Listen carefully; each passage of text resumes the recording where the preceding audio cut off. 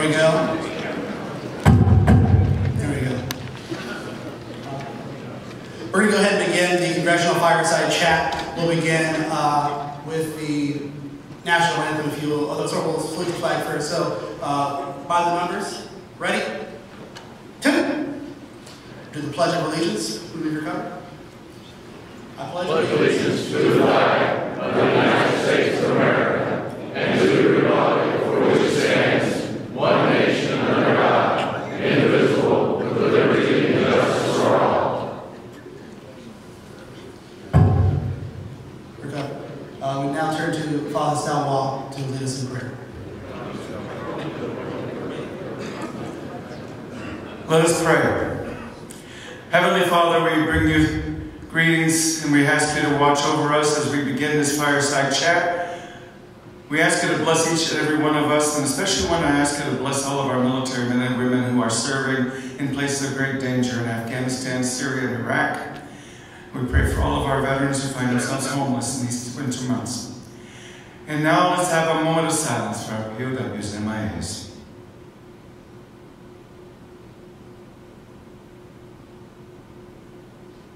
And we'll make this prayer in your holy name. Amen. Amen.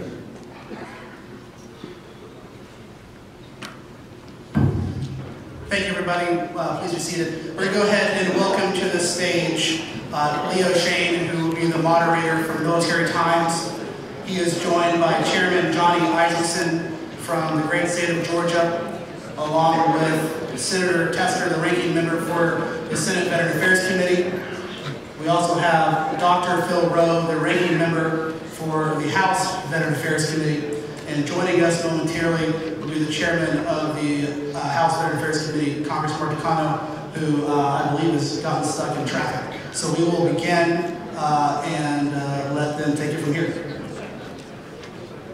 We all good? Gentlemen, thank you for this. I don't want to get into too long introductions, but for our crowd here, this is it. When Chairman Takano comes, these are the 4 guys that you want to talk to if you're trying to get anything done with veterans policy in DC. So, really unique opportunity for us to be able to chat and talk to this crowd who are some of your most engaged members and have plenty of knives and rotten fruit if they don't like what you're saying here. So, let me start, because the last time we had the Washington conference, Chairman, welcome. Thank you. The last time we had this conference, it was a year ago. Very different VA at that point. Different secretaries before the Mission Act passed. We've gone off with some pretty disappointing news with veterans homelessness at the time. Wanted to just ask each of you to start off to tell me where we are with VA right now. Are you happy with the direction? Are you satisfied that we're at least headed in a way that we should be? So, Chairman Isakson, let me start with you. Well, thank you for being here, and thank you for the coverage you give the VA. It's straight, you tell the truth, you don't play politics with it, you care about it, and we appreciate what you do very much. I'm glad to be with you. Make sure the other reporters are right now for you. I'll say what you want me to say. He's the best. Let me just say this, and John and I have said this all year. Next year is going to be about, and this is now next year. There are going to be no excuses. We have done everything you could possibly do in my judgment to address the major things that you brought to us in the other VSOs. Whether it's disability, expediting disability process, claims process, whether it's accountability so that people can actually be fired if they don't do the job and replaced by somebody who can do the job. And make sure that we got the Inspector General, whistleblower provisions, everything you need to get an organization accountable to the people that serve. And we're committed to doing that, so don't. As I tell my veterans in Georgia, don't come with a new request real fast till we get to doing all the stuff we promised you for 3 years we're going to do and get it done. And we're on the way to doing it, but we got some places we're not there yet. We want to get there. But I will tell you, John and I will lock arms. We did it last year, and without a dissenting vote except for one occasion, or we delivered on that. We're going to do it again this year and make sure we're held accountable to make sure everything we passed last year is in fact practiced this year. Senator Tester, where do you think we stand right now? Well, I think Johnny put it out pretty good. First of all, thanks for doing this. I don't know that I've ever been involved in leadership from both sides of the house, both houses before, in front of the American Legion or any other VSO as far as that goes. The Thank you for your input. I think we've got, moving forward with the VA itself, I've said before, I'll say it again, I think Secretary Wilkie has the skills to be able to run the VA in a very, very positive way. As Johnny said, we've given them the tools they need to be successful, and we need to do the oversight to make sure that it is, the VA is living up to the needs of our veterans around this country. That being said, oversight of the Mission Act, oversight of the Appeals Bill, oversight of the VA in general is going to be critically important because we had a very successful Congress last Congress from a VA perspective, from a veterans perspective, because we were able to pass bills that have been sitting around for a while and then some new ones too. I think just moving forward very quickly, and then I'll let the House side take care of this, but the Vietnam Blue Water Veterans issue is an important issue. I hope the VA does not challenge that court decision. I hope it just goes through and we take care of the folks who fought off the shores of Vietnam. And then the second one that we've got to deal with, and we're going to be introducing a bill next week on suicides, which is unacceptable, and it's something that we've got to continue to work to try to find what we can do to stop this horrible thing from happening. Thanks for allowing me to be a part of this. We'll come back to both of those issues in a minute here, but Chairman, you've got a hearing coming this week about the future of VA in 2030, I think it is. Where do you feel VA is now? Do you feel like we're in a better place than a year ago, or are we still saddled with a lot of uncertainty? Well, I'm certainly very pleased with the work that my predecessor, Tim Walls, as ranking member, did with Chairman Rowe last year in a very bipartisan spirit. It was a very productive committee, probably, I dare say, one of the most productive committees in Congress in terms of the number of bills passed through our committee actually signed into law. Among them, I would say, mostly on a very bipartisan basis. I am concerned about the implementation of the Mission Act. I'm concerned about the way in which the new access standards for care in the community are being established. We still don't have a permanent undersecretary for health. We're 2 years, more than 2 years into this administration. That's a very critical post that does need to be filled.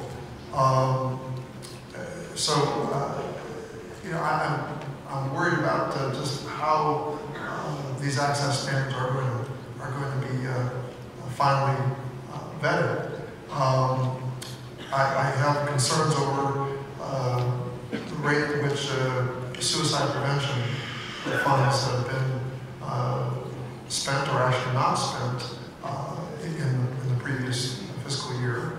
And, but I want to give the Secretary a chance to, he's only been on the job since, for a few months. Some critical positions, as I said, are not filled. I am concerned that we do proper oversight over the integration of the electronic medical health records. And I know that my colleague and ranking member Phil Rowe believes the same thing, Dr. Rowe.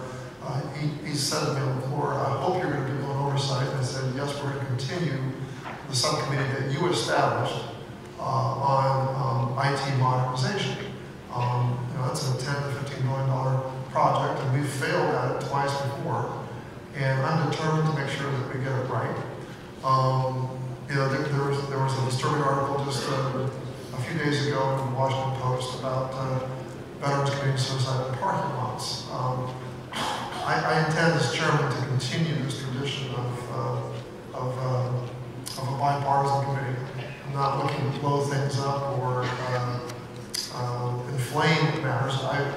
Just next week we're intending also to have a roundtable on veteran suicide. I want my committee members on a bipartisan basis to deepen their understanding about the complexities of addressing veteran suicide. It's difficult. It's we know that veterans, the majority of veterans committing suicide are not connected with the VA. These incidents seen recently published in the Washington Post are, of course, veterans that were connected and where the VA fell down. Of course, we want to get to the bottom of that. But we definitely need organizations like the American Legion to help us come up with strategies to reach those veterans who are not connected to the VA. Because that's a disturbingly large number of veterans that are committing suicide today. So, VA 2030, let me just briefly mention that. We have an ever-diversifying veteran population. It's more minorities are serving in VA. We have serving in the armed services. We have more women in there. We expect those numbers to increase. At least 15% of the veteran populations are women. I know that we had the past president of the American Legion, first woman president, and congratulations on your tenure. Congratulations to the American Legion.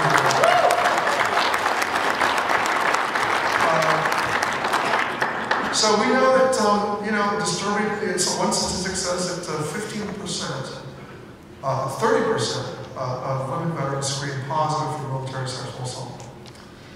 And if that's true, that is a very, very disturbing number.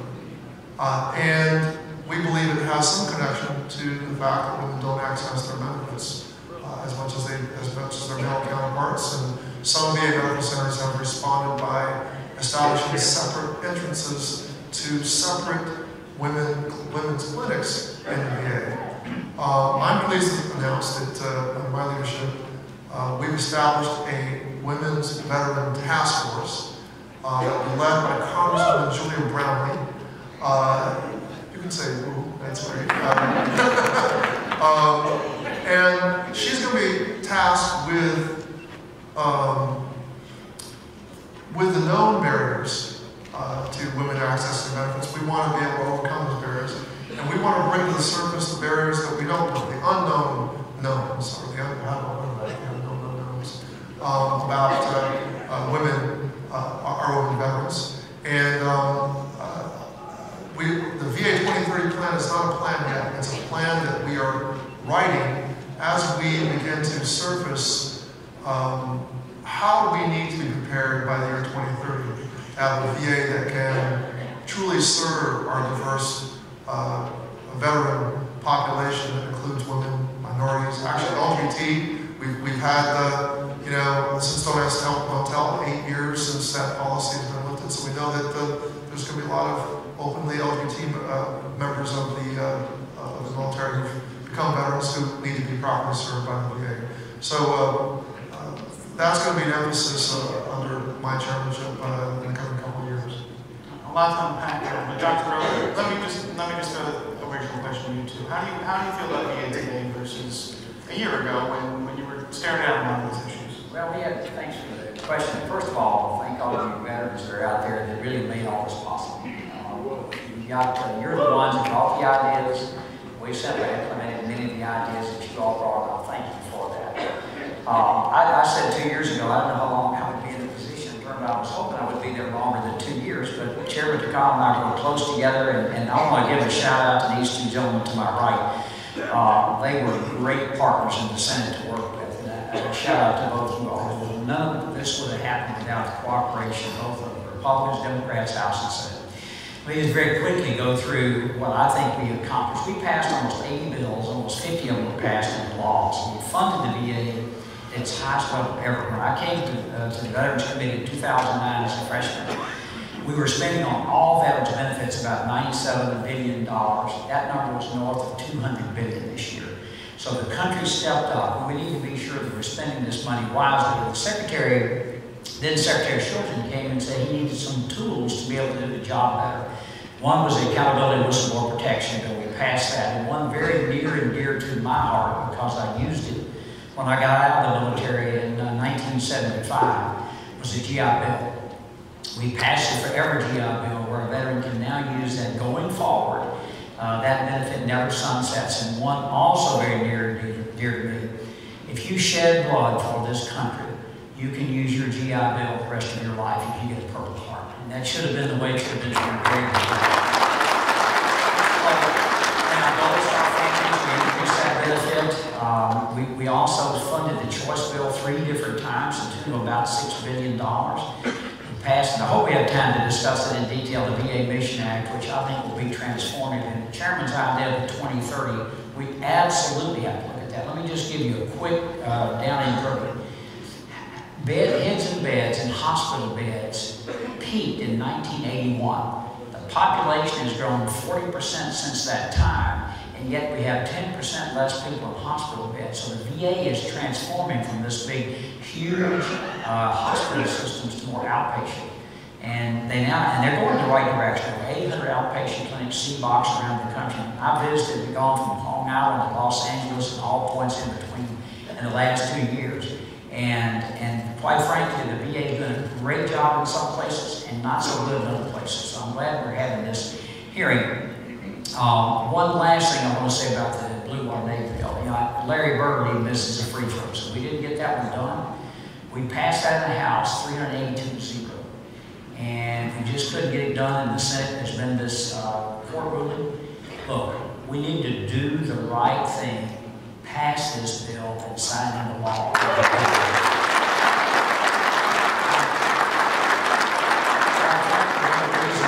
Ran for Congress again, and my district we studied all my job badly, is the Blue Water Navy. I'm a Vietnam War veteran. I served in Korea. And so many men and women at the end of that war were treated poorly. And it's time to do the right thing and get it done. And I believe we will this time. I absolutely do. And going forward, just one thing very quickly, just lose 30 seconds. What the chairman said about the CERN, the electronic health record, I put one in my office 12 years ago. It is a huge undertaking. I was out at Fairchild Air Force Base in Spokane and saw the difficulty that they were going through there. We have got to get this right because veterans' health, their benefits, disability, and so forth are related to how well we do this. If we mess this up, I told the secretary I want to go into witness protection program. This would be that big of a screw up, I can tell you if we do. So we have got to get this right. That's why we set this subcommittee up on just technology, just implementation of this. It is a huge undertaking, much larger than DOD is. So that's one of the things I want to work on. And veteran suicide, if we can't, we were spending $8 billion a year and haven't moved the needle one bit on the suicide rate in this country. We need to be doing something different. The chairman's going to start this hearings, and I fully support that. Well, look, you all mentioned suicide up here. Let's start right there. I mean, Senator, you said you've got legislation coming out. What's the next step here? Because there has been a lot of effort. There's been a lot of attention. This is one of the Legion's top priorities for the coming year. But we haven't seen that result yet. So what steps do you think need to be taken here beyond? I guess there's the issue of not spending all the money. But what else do you need to do? Well, there's a number of things, and I don't know if this bill will be the end all, but I think it will help. It will make sure that folks who transition out of the military have a year automatically of health care. It will make sure that nonprofits that are out there doing work in the area of telehealth can get access to some dollars. And it does a bunch of more stuff, and I could have my personal up and list them off to you, but you'll know because it's all stuff that I think the American Legion and other VSOs have advocated for, and I think it's a step in the right direction. The other thing, and I know it's a step in the right direction, I think the other thing that has to happen though, there is still a stigma around mental health and suicide that we have to figure out how to break, and I think the VSOs can help in that area a lot. This is the 21st century. We know a lot more about the mind than we did in the 50s and 60s and 70s. And I can tell you unequivocally that people that get help can have mental health conditions fixed just like you'd fix a broken arm, a dislocated knee, whatever it might be. So we have to work as a group, as a society, to try to reduce the stigma as we try to take money and put it in the areas that do the most good. And I think it's around providers, it's around making sure that the veteran doesn't have to fight for the benefits that they have. It's making sure that the telehealth system, especially in those more remote areas, is there, and that network is there to be able to provide the veteran the hearing coming up. What are you hoping to get out of that? Is it just going to be that issue of not spending all of the available outreach funds, or are there other problems that you're seeing? It's actually not to be hearing. We have to set it Okay. we had to set it up as a round table. We were You'll able let all the reporters in? Yeah, on a short. You'll let all the reporters in now? I'll get back to you on that. Let's just say that I think I'm interested in making sure that our members get down beneath some of these stories we see in the paper. Yeah, I understand that there is some inaccuracies in that Washington Post article, some of it's old information, but more than that, it's a complex issue. I mean, to the extent that there were scheduling problems and scheduling errors that led to the frustrations of these voters, I want to get to the bottom of that. I want to know where the VA is accountable and hold the VA accountable for issues such as that. But there's also issues about, Senator Tester mentioned this transition, making sure that the veterans have, and I think regardless of the discharge status, that they have access to mental health care. There's something about a warm handoff, that there's not a warm handoff, that because of our medical record issue, there's a disconnect between those veterans that are very, very vulnerable and the VA being able to know who they are. So there's something about that transition that's a problem. There's the other big problems that we, as I said earlier, the older veterans who aren't connected with the VA for a lot of different reasons. Many from the Vietnam War era had very bad experiences with the VA and want nothing to do with it. And the question is, how do we reach those disconnected folks who do pose, that they are at higher risk? And that's a different kind of issue. That's really how do we structure it, incentivize communities, and find out which communities have been successful at reaching out these veterans. One of the most inspiring things that I've done as a member of Congress, and I don't feel like you might have done this in your district, but it's wore those Vietnam War lapel pins that commemorate the 50-year anniversary of the war. And we've organized a couple of those in the district, and not a dry eye exists after we do one of those. And we've had Vietnam vets come out of the woodwork. I had 3 friends who had enlisted together, not my friends, but they were friends of themselves, 3 amigos. They enlisted together, served together, came back together, hadn't really been together since they came to this event. There was one gentleman who said that he put his medals away in a drawer and didn't want to wear them. And that ceremony of recognition for their service was the first time that he wanted to wear those medals and asked me if I would pin them on him. I'm suspecting that there are things that we need to do to still welcome home these veterans who never were welcomed home properly. Tell them that we appreciate them, that we admire them, and that they're valued. And that's a whole other task that could bring America together in a much more positive way. But how we make that happen, how we get America, and I suspect Americans will want to do this. This task force is I think my first cut at trying to make sure that members on both sides of the aisle see this as a way to deepen their understanding of the complexities and begin to chip away at what the barriers are. There's I think a deep frustration level that we have allocated the money, but we're not moving the needle. But we can't back off. We got to keep our shoulder to the grindstone. Dr. Rowe, you mentioned you want to talk about the Mission Act, so let's talk about the Mission Act. We've seen the draft standards out now. I know you all had your own reactions to that. How do you think they look? What do you think needs to be done at this point? You all talk about the importance of oversight too. So for this crowd, what do they need to know about how those standards look right now and where you think the evolution happens over the next few months? Well, we got June the 6th. We were fortunate enough to be able to meet right before Christmas with the Secretary and at the 6-month before this goes live on June 6th of this year. And then met the White House about 2 weeks ago. And they're working very hard. They rolled out the access standards, which are fine. And this was a tough bill to do because we had to try, we as a committee, and listening to you all, had to try to devise a bill that met urban needs and rural needs. And that can be very hard. I was out in Oregon with, in that particular district with Greg Walton. And his congressional district is larger than the square miles of the state of Tennessee. So you have to have a very different, probably Montana, where Senator Custer is. I mean, that's an entire state. So we tried to do that, and there will be some problems with that. As you know, and we've got a shortage of physicians and providers around the country. We estimate by 2030, when the chairman's talking about, there will be 100,000 too few doctors in this country.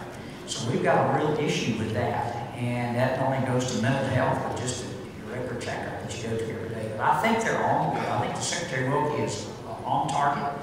I think he's ready to go live June the 6th. I'm excited about it. I think it can be either I told him this. I said this will just be another piece of paper written our name on, or it can be absolutely transformative for VA. So you feel like we're close? I think they're working hard. Yes. Chairman, how do you feel about what you've seen so far? Choice in terms of the Mission Act. This is end all must do. I think the work that's been done with the House and the Senate, a long way towards things that we've passed a good bill. And we've got to just make sure the VA understands that there is no excuse for failure. There are going to be some things about the access standards you might not like, some things I might have changed. But when you figure what you have to write for a country as large as ours and diverse as ours, it's a good start. And that's what these hearings are about in terms of when they post the rules, to have comment and make changes. So I think what we ought to do is, instead of anticipating what's wrong with something before it even happens, let's anticipate what could be right or something. Let's have a good attitude about it. And I want to say one other thing about the suicide issue. My age group is the Vietnam era. I lost my best friend in Vietnam. He was shot by a sniper, Jackson Elliott Cox from Waynesboro, Georgia. I spent a lot of time doing things, and this is the 50th anniversary, by the way. Vietnam War this year. On the suicide issue in Vietnam, and with all those cases, it is not exactly what a lot of us think it is. In many cases, it is somebody reacting to what the hand is dealt them in life, which in some cases could not be the fault of access to a counselor, but the fault of somebody who treated them for a disease that didn't do a very good job with. They're suffering from that disease. I think one thing we have to remember, we have a lot of guys that came home from Vietnam that would have not come home from any other war because the injuries. Our medicine improved, and now it's unbelievable. But you know, with the prosthesis, with all the people who walk again, who could eat again, who could do a lot of things they just couldn't do before. And that's a great compliment to the advancement of medicine. Dr. what the VA has done, but because of that, a lot more came on to live. A lot more have needs that are much greater than what the average veteran who survived heart. So we've got to make sure that all our medical services, those vets, are good, so they don't get in a case where they're frustrated. I'll just give you one example. Think about anybody in the world that should not have a bad attitude. It's Robin Williams. Robin Williams is my age, was my age. Robin Williams killed himself last year. He killed himself because of the Lewy body dementia, which he had been diagnosed with, which he just couldn't deal with any longer. Lewy body dementia is a thing that affects a lot of people, and it's a tough thing because it's the worst of all dementias. But there are a lot of diseases that are aggravated that we can do a lot better improving the health care we deliver for these folks. So it's not just getting them psychological care, it's making sure they're treated all, have access to good health care all along, so we give them a chance to go when they do get frustrated. But does that steer into the concerns that these two gentlemen are going to talk about with the Mission Act and with the outside care, that if you're sending veterans to physicians who may not know to look for certain things related to the military, that you're increasing the potential risk that things like burn pits or PTSD or TBI get missed, and that there's too much focus by this administration on the outside care rather than building up that Center for Excellence at VA. I want to be real short since you're asking the question. Yes. Not taking too much time already. We're not privatizing the VA, period.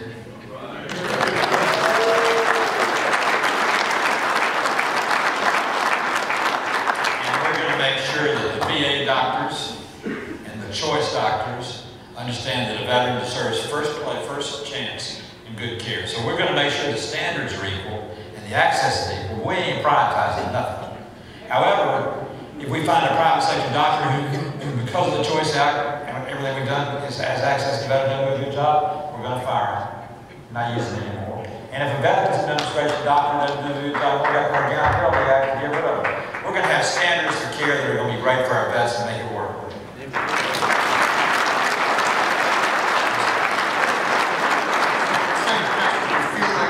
Standards that you've seen so far to get there? Well, first of all, none of the four of us on this stage want to privatize the VA. I think when we're talking about access standards, we need to go back and ask, why are we even here? We're here because veterans couldn't get their health care in a timely manner, okay? So we said the Choice Act, after the Choice Act had it was a wreck. You guys all know that. We had to deal with it. And now we've gone to the Mission Act. The critical component of the Mission Act are those access standards. If those access standards are implemented wrong, even though none of us want to privatize the VA, if they're implemented wrong, it could by default privatize the VA. How? By hauling the VA out and shipping the veterans, making it so the veteran doesn't want to use the VA. Why? Montana's a prime example right now. I can tell you right now, we've got so many unfilled doc positions and nurse positions within Montana VA that they are, in fact, if we don't get after it and get those positions filled, will in fact privatize the VA. That's not what any of us want. I don't think that's what Loki wants. And so these access standards, it is so imperative that we get them right. The other thing I will say is this. If people think they can go outside the VA and it's going to save the VA money, I can't wait to see that happen because it isn't going to happen. And if people want to go outside the VA and their wait times get longer, we have not done what we set this up for. So Johnny is right. All of us are all on the same page here. We just need to make sure that when you get sick, if the VA can't provide you with that service, you can hop into the private sector and get and take care of that quick. And we need to hold the private sector accountable just as we hold the VA accountable. In that process, we cannot hollow out the VA by taking money that was meant to build capacity within the VA. For all the reasons that we know, because of all the things that veterans have put forth that the private sector doesn't understand as well as our VA docs and nurses do. Moving forward. So, what's this all mean? In the bottom line, Johnny knows it, Phil knows it, Chairman Takano knows it. We've got to do a lot of oversight to make sure that the VA gets this right. Chairman, how do you feel like the oversight's going so far? Because I didn't mean to interrupt your applause there, but how do you think, because I know both of you have concerns about not being involved enough in the process, some of this not being as transparent as you want, but is that coloring what you're seeing now with the draft standards that have been released? Well, let me just begin by saying I was an English teacher before 24 years before I became a member of Congress in public schools. And I love it when Senator Isakson uses double negatives to talk about how we ain't going to have no privatization.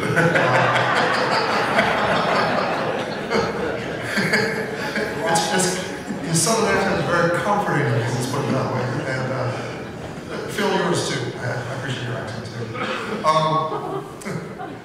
Whatever that means. So the question for me, so I was disturbed that while they were coming up with this latest promulgation of 30-minute drive time, that it didn't seem to me that VSOs were at the table. I was getting complaints from the VSOs that they seemed to be shut out of the process, and that was concerning to me. It was concerning to me that they were being very, very, tight with information with us. I had hoped that my hearing would have been, my first hearing with the secretary would have been the week before we broke, and the topic was going to be on the access standards. But they weren't there. They haven't told you to get this done. I realize that. But they didn't have. It seemed like this 30-minute standard is almost as arbitrary as just as arbitrary, if not more, than the previous standard of 30 days and 40 miles. Their task was to clarify those arbitrary standards.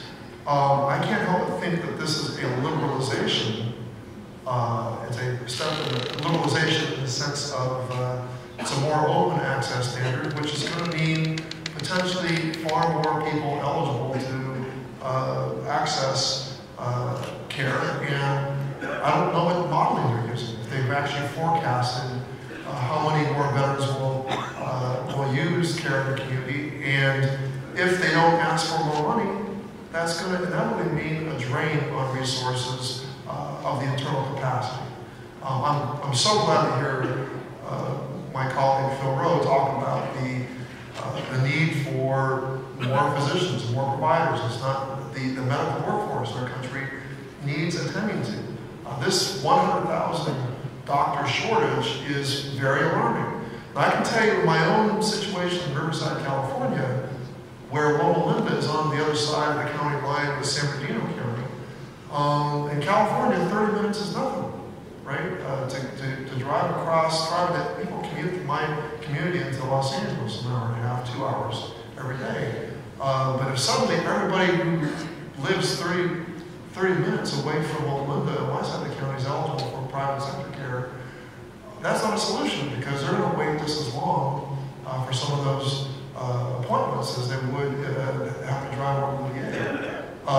So it's not a solution in my area on the face of it. So I have a lot of questions. I'm not saying necessarily this access standard they've established is going to be the doom of it. But as Senator Tester said, in fact, by sort of default, we could see a withering away of I know you focused a lot on the vacancies within VA. We just saw some new numbers this week. They got 49,000 vacancies throughout the system. It's steadily creeping up a little bit, but there's an argument to be made that there needs to be more hiring. There's also an argument to be made that if those doctors aren't there, veterans shouldn't have to wait while they figure out the hiring premises. So how do you balance those two things? How do you say, look, we need to find a way to make sure the veterans are getting care and setting these standards while we fix the other things to build up to the end? Well, like I said, in my particular area, choice is not necessarily the solution. I mean, we have a community shortage here. We're under doctored. A big response is we need more doctors, and we need to use this critical shortage at the VA as part of building a political will to work with the Medicare-funded doctors, the VA-funded doctors, the FQHCs funded doctors. I didn't even know this. I've learned more about medical residencies in my 6 years than I thought I'd learn about. The children's hospitals have a separate line item for medical residencies. And we need to train more doctors, and frankly, this is a great opportunity for us to get more Americans in these residencies. And we have a lot of medical students who don't match those residencies. People don't realize that the federal government is the key, is the spigot on our doctor supply. It's not the medical schools. It's the federal government's been largely responsible for funding these medical residencies, and the shortage is affecting the VA, but it's a larger. So the overall supply needs to be increased. We should be having deep conversations about the whole medical workforce, whether it's nurses, doctors, technicians. Tremendous opportunities to train America, and serving our veterans is a good reason to have that conversation. What I'm going to see when I do these things is that I see it through the eyes of a physician who is seeing you one-on-one, not as a whole system. What I want from the patient. And I practice both in the VA, I did some of my training in the VA hospital in Memphis, Tennessee. I've been in the public sector, the private sector, I've been a military doctor, deployed overseas. I've seen about all of it. And what I'm most interested in is you getting timely quality care. I don't care where it is. I want you to get to, if the VA can provide that care, then that's great. If they can't, and what we have to do, and one of the reasons this electronic health record is so important, is that neither system is going to be able to provide everything for you. So there are going to be situations like in neurology, it's very different subspecialties that you're going to need referral. And so I think they're doing a market analysis across the whole country now, so we'll know in a community what that community can provide for veterans, and sometimes it may be, I'll give you an example. I had a year and a half ago, with prostate cancer, had surgery. The doctor who did my surgery at home was a friend of mine, and he no longer sees VA patients because the VA wouldn't pay his group time. So they've lost access because the VA's inability to pay their bills, access to some great people. Now veterans have to be sent long distances to be able to get care. Another example I'll give you is last year I kind of put my nose maybe where it should have been, but I pushed a little bit harder, and we got a robot down at the Nashville VA. They can now, we got a great young surgeon down there, Dr. Stinson. He's now doing these surgeries that would have been sent out otherwise. So we have to know these things, but the quality of care you get is what I'm most interested in. You getting the care you need in a timely way, and I know everybody up here feels the same way. That's not privatization, that's quality of care. All right, look, we're going to move to the lightning round section here, so still got a lot of topics to cover, but one we've got to get into is the Blue Water Navy, which I think you referenced earlier. We got this court ruling now that says VA is responsible for awarding those benefits. We'll see if VA decides to appeal that, but what is the plan in Congress right now to deal with this? You guys got the work done last year, I assume we're just going to roll ahead with the same sort of proposal, or do you see major changes to what Dr. Rowe put together last year? Well, in light of the court decision, the pay for it is significantly less, and I'm pushing my staff to get a bill to the floor as soon as possible. We're also having a simultaneous conversation with at the staff level in the Senate. But I hope to feel like, I know that I've heard through my staff that I'm interested in getting the markup as soon as possible out of committee, because we do have to make some adjustments in light of the court decision. I'm hoping that the Secretary is not going to appeal the decision, but I think just to be doubly sure, Congress needs to get a bill passed and signed into law expeditiously, regardless of where this may end up in the 90-day appeals period. What about the Senate side? Do you think you can get it through now the court decision's hanging there? I wake up at night dreaming about the Blue Water Navy. A few months of my service last year was all about that, and a few people that made my life miserable. But quite frankly, we don't have any misery right now. The one miserable problem has gone away. Another miserable problem is doing something else, like running for president. So I have a lot less time. They have a lot less time to find me. Because of Mr. Takano and because of Phil, we're in great shape, and because Jon is a great spokesman for the Blue Water Navy, we're in great shape. So even though they don't have a big potion in Montana, we're working on that. But anyway, let me say this, and Jon and I haven't had time to discuss this, so if I say something incorrect, Jon, you correct me if you will. I think the VA ought not appeal the decision. That's number one. That would make everything as simple as possible.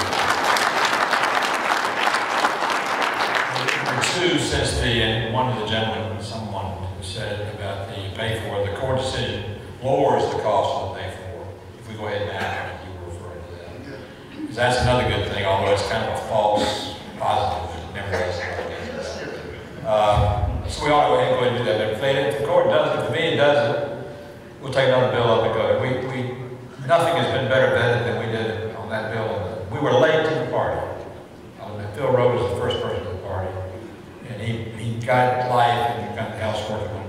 God came to us, and I had a couple of my, in the Senate, to get things done a lot of times, especially the last session, you have to do an open UC and hope that nobody will object to it so you can have an early debate to get a bill over to the House. We tried that on the Blue Water Navy 3 times and was objected to each time by one person who really was doing so because of their responsibilities on the budget. They felt like it was going to cost too much money, and I explained to them, if we'd go ahead and do it, we'd have exactly what's true now with the decision the courts have made. The cost wouldn't be as high for legislative purposes. But since that's gone now, the answer to your question is we'll look and take up what the House sends us as quick as we can, or we'll put up something for us to take up as quick as we can, and we'll encourage the VA to say, we're not going to appeal this, it's time to make this happen. And then we'll start digging around in rocks and where else we find money and start finding money to pay for things. Senator, there's a great song, Hank's called Moving On. Yeah.